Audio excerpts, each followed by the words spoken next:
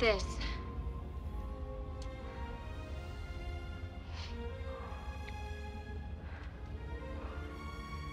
The sets were extremely creepy. They were cold and dank and dark, and it was winter, and we're shooting up in Canada.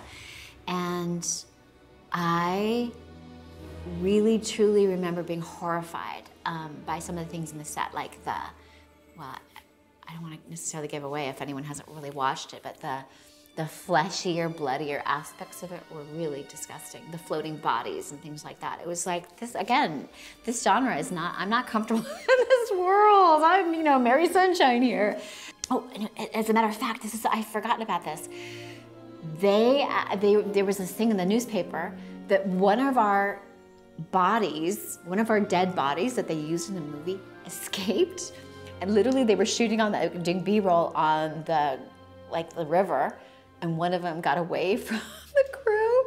And so somebody found this body, this cadaver, this fake cadaver. It was like this big hullabaloo in the paper that they found this, but of course it was just, you know, a mannequin, something that they created. Yeah, so enough for those people to believe it. You can imagine me being an actress, and it was not hard at all to buy into all of that gore. It was really, really scary. Cold, I remember, very cold.